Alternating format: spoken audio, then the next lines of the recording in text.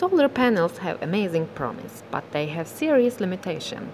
Production is expensive and you need sun.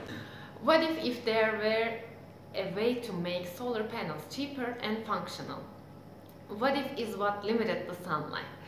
This is a cheap and sustainable way to build the solar cells by using bacteria.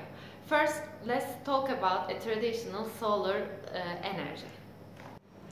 A solar panel is made of photovoltaic or PV cells. For a PV cell to work, the cell is made up either negatively or positively charged material, usually silicon mixed with either phosphorus or boron. When light falls a solar cell, silicon loses some electrons, then organize those free electrons into an electric current. At University of British Columbia, researchers study on new generation solar panels by using E. coli. The new solar cell design uses the photoactive lycopene. E. coli bacteria can be genetically modified to produce huge amount of lycopene.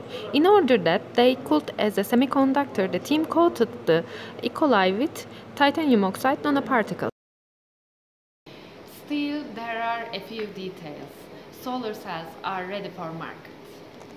The bacteria will die during the process, and this prototype currently produces about 25 times less power than a traditional solar cell. So, the design of the cell needs to be significantly improved. I'm Ozlem, thank you for watching and subscribe our channel.